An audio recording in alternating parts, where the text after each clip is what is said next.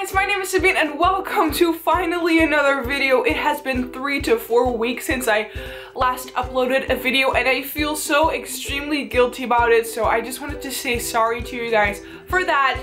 But of course I have all of my reasons for it, and of course you guessed it, it was school. Usually when the year starts you have like the first 2 weeks of school, they're just like pleasure weeks. It's just like, yeah, it's not really school. But this year has been completely different because every teacher was like, you have to study about 9 chapters for each subject, and I have about 10 subjects, so I have to study like around 90 chapters full of math and physics and chemistry and biology and French. But today I'm back, so that's all fine, and this video is about the second edition of the Read-A-Thon. For this edition we chose the theme Cozy Reads because, I mean, fall is coming. I'm not very excited about it because I love the summer, but then again a lot of people really like fall, so Cozy Reads is just a theme that we all agreed on would be absolutely perfect. So the second edition of the Read-A-Thon takes place from September 30th, which is next Friday, or actually this Friday at 6 p.m. until October 2nd at midnight. Feel free to join us. You just can't participate. You don't have to like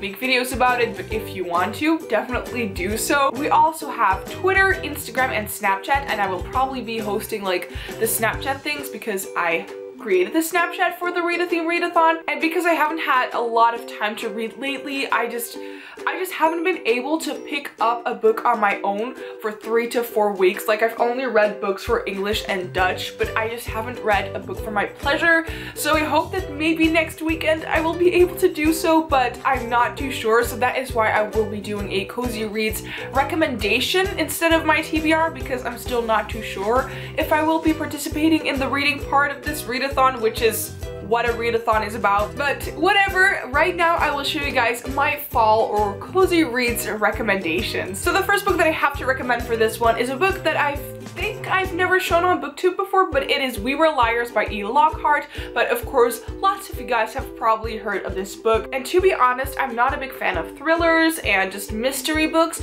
but this is like a contemporary mystery book, and it is really good. This is one of the very first books that I bought because of BookTube, and I really enjoyed it. I do know that some people have mixed feelings about it. It's also super short, so I might pick this one up maybe because it's short and rereadable, and I've been wanting to reread this book for a while. So the only thing that I will say is that it is just a really good mystery book, and with a cup of tea, this is even more perfect. Then a genre that I love to read during the fall and the winter, and it just makes me feel cozy. This genre itself is not cozy, it is fantasy. I love to read fantasy, and I also have a gigantic fantasy craving right now. So of course, if you think about fantasy, I just absolutely have to recommend all of Sarah J. Maas's books, even though I've only read the first 2 books in the Throne of Glass series.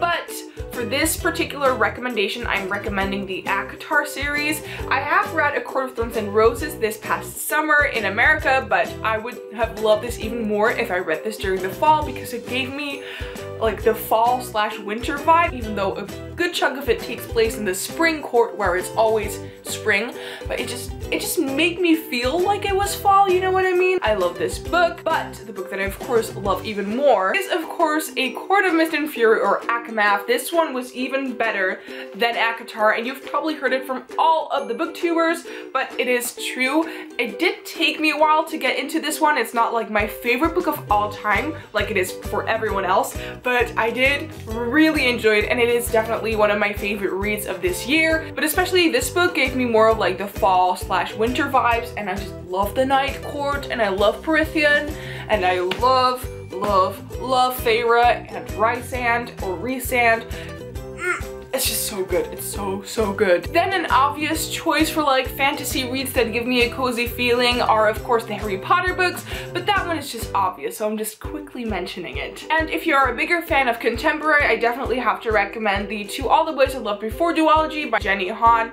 I flew through these 2 books until so far, and I'm kind of like meh about it becoming a trilogy. I'm kind of loving it. Like, I'm very excited to see like what's gonna happen in the 3rd book, but then again not, because I don't know what to think about it. But these books made me feel super cozy because Laura Jean was always talking about baking and spending time with her sisters and just doing all of these fun activities. And Jenny Han's writing style is just so addictive.